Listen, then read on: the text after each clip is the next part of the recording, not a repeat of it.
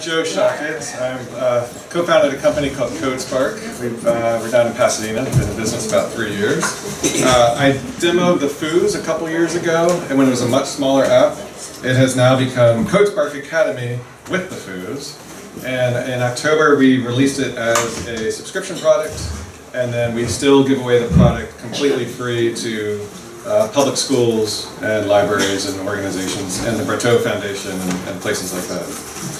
So today I'm not going to demo the whole game, but we have a new expansion that no one has seen before other than tens of thousands of kids because we released it a couple days ago. But we start kids out with these fun puzzle levels. I can just do one to give you a sense. So what we're teaching or introducing is computer science to kids as young as 4, 5, 6, 7 years old. And did you do this because it was just donut day yesterday? Or yes, and I did get some donuts yesterday. Yeah. Is this from the original Foos? Yes, so the original game was just, I'm trying to get some audio, was just these simple puzzle levels. And it's block-based coding. I can change parameters. We're really light with wrong answers. We don't put up a big buzzer. We just give you the chance to either start the level over or fix it. But if you don't get it quite right, you do lose a star. So there's incentive to go back and try to do it correctly. So we have now over 50 puzzles, a bunch of different chapters. We're going to keep adding those. We have a game maker where kids can go in and create their own video games. We have the lucky thing in coding that when kids ask, when am I ever going to use this? The immediate answer is, well, you can build video games, and that's pretty cool.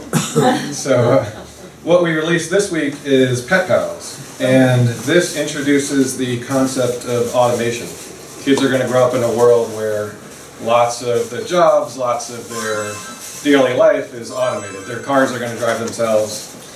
And so we were thinking, what would be a fun play pattern? We don't like putting coding first. We like introducing coding as a tool to do something more powerful than you could have done without it. And the Game Maker is a creative coding area. This is a place where you can use coding to kind of take care of the stuff that you don't want to do. It's fun to feed pets and pet them and play with toys. It's not as much fun to like pick up the poop and, you know, pick up the hair off the floor. So we go in, this is our moment of stillness. Here in the bedroom. The pets are asleep. I like that interface.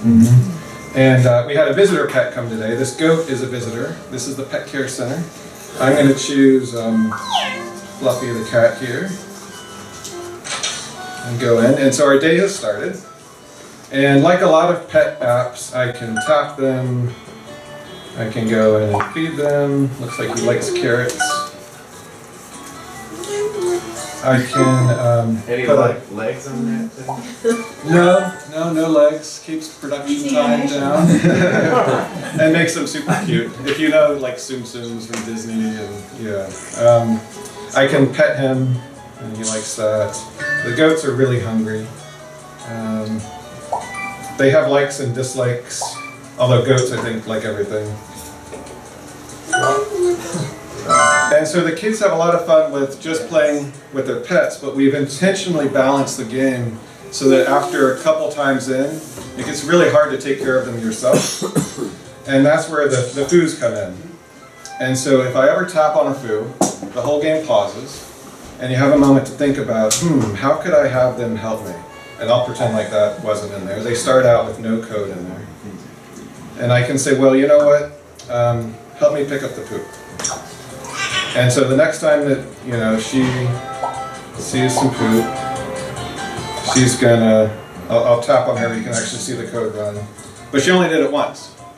And so as it gets more advanced, I can actually click on her and put that inside of the loop. And I can tell the loop to run 1, 2, 3, 4, 5 or infinite times. I'll do infinite. I can also tell her to feed the pets and help me with that. And so she's just gonna run. And now I can concentrate on kind of the fun things again. So coding is not getting in my way, it's actually helping me. It's a superpower. It's letting me do better and bigger things with my pet care center. I can take out a ball and drag that around. They like chasing them around. And you'll see in the top left here, there's a day-night timer. So each day in Pet World is about 2 minutes. I can do any of these activities by myself as well. I can drag the food in. I can actually clean up the poop myself. I can put food in the little trays here. And so she's helping me take care of these pets now. This guy, try to get him. There we go. Now it's the end of the day. We'll see how well he did. People come back and pick up their pets that they dropped off. Aww. And now I have a little summary screen of how well I did. Oh, Fluffy's not very happy. It'll get to Fluffy. There goes Fluffy. And I get gifts if I did well. If I coded well and balanced, eventually you get 4 pets, you get 2 or 3 helpers, and it gets more and more challenging, and you go into the next day. So that's Pet Pals. We consider this kind of version 1. So if you see things you like, if you see things you think we could do better, we are continually expanding and improving on the game. How much does it cost? So the subscription, the monthly is $7.99 a month, and we have deep discounts for annual and lifetime and that. Do the kids get to hear that it's Alex Snarky Cook? You mean like voicing the names? We don't. We've actually tried to put as few words in the game as possible so that we don't have to do localization and so that it works across the world immediately. But the naming of the pets was something that was really important when we tested with kids. We test with kids all the time, and they just love the name picker. Mm-hmm. But there's so many names in here, we don't verbalize them. What's your age? The age is 5 to 8, kind of early elementary. We have some 4-year-olds that play it, but they don't get all the way into the advanced stuff. And we have some 9 and 10-year-olds that play, but they go a little quicker. So when you showed the game, it's got the word automation underneath it? Right. And do you verbalize that? I couldn't tell. We don't.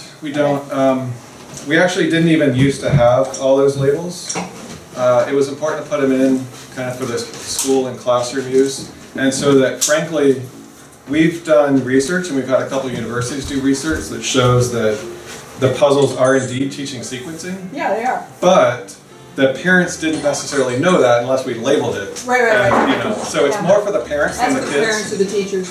or the teachers. Yeah. So these are all labeled with events and conditionals, but that's for the adults. Okay. Do you have a sense of how much of your audience is in school or in some kind of educational context? Right. Or just home?